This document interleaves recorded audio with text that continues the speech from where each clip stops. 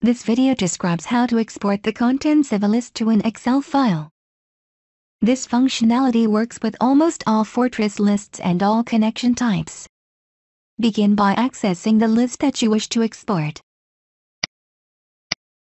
Next, click on the Excel button located above the list. Once the Options window appears, click on Open or Save.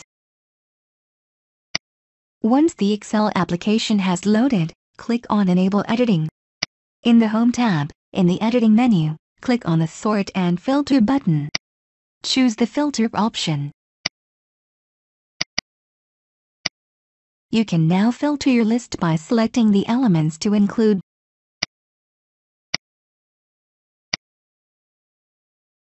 If there are action buttons associated with the list, the option to export to Excel will be located after these buttons. If you apply a filter to a column, it will be grayed out once you are in Excel.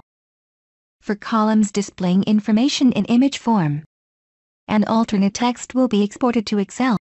In the case of the Cadets Current Applications column, this column is not included in the exported file. Several possible scenarios can be encountered, depending on the number of items present in a list. If the list is too large, you will need to filter it so that the number of elements falls within the supported range for export to Excel.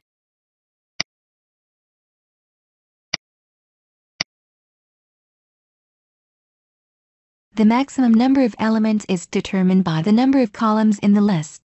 Consequently, Fortran will indicate the maximum number of elements that can be displayed for a given list in the tooltip that appears when you mouse over the disabled Excel button. Certain columns display information in the form of dynamic tooltips, such as participation limitations. When this occurs, the columns will export the text yes. Finally, if you don't see the Excel button in a list, this means that the functionality isn't available for that list.